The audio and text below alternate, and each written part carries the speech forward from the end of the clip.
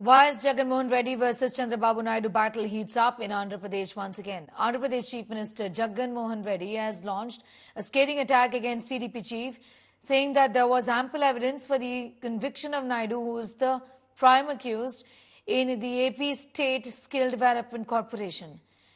Jagan, speaking, also took a veiled jab at Pawan Kalyan's Jan Sena party for aligning themselves with the TDP, which he called a corrupt party. Jagan's remarks comes the day after Naidu's son Nara Lokesh slammed YSRCP government, saying that they were filing false cases out of frustration, saying that there was no evidence of money trail against his father, Chandrababu Naidu.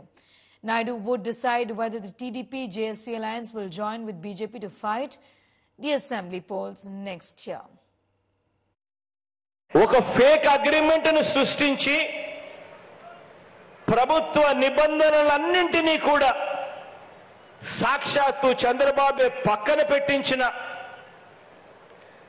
చివరికి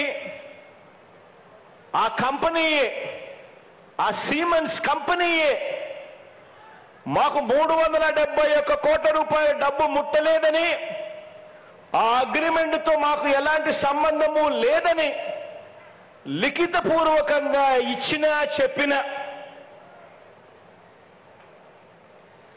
సాక్షాత్తు కేంద్ర ప్రభుత్వ దర్యాప్తు సంస్థలు, రాష్ట్ర ప్రభుత్వ దర్యాప్తు సంస్థలు కాదు, కేంద్ర ప్రభుత్వ దర్యాప్తు సంస్థలు, ఇంకొకరేమో నేరుగా జైలుకు వెళ్ళి ములాఖాతులో మిలాఖాతు చేసుకుని పొత్తు పెట్టుకునేవాడు ఇంకొకరు. Yesterday you have met Nara Chandrababu Naidu sir inside the prison in Rajahmundry. So what was his situation there? There had been concerns about his health, about his security. So what did he tell? What did you speak and how did you feel at that moment? I mean, Mr. Naidu is virtually an optimist. So he was full of energy. He told us to continue our fight against this psycho government, and we will continue to do that. Saying that, I mean, Mr. Naidu in his political journey as a chief minister for almost a decade and a half, as leader of opposition for a decade and a half, and as the 7-time MLA, I mean, he's fought against Naxalites, he's fought against red sandlers, smugglers, ganjai smugglers, and so on and so forth.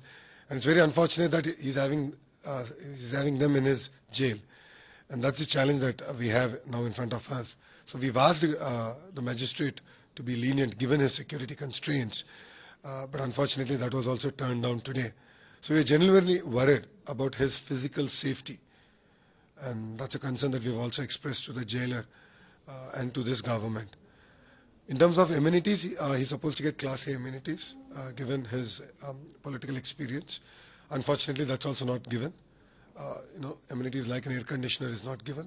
There's no hot water for him. So we are going to continue to fight.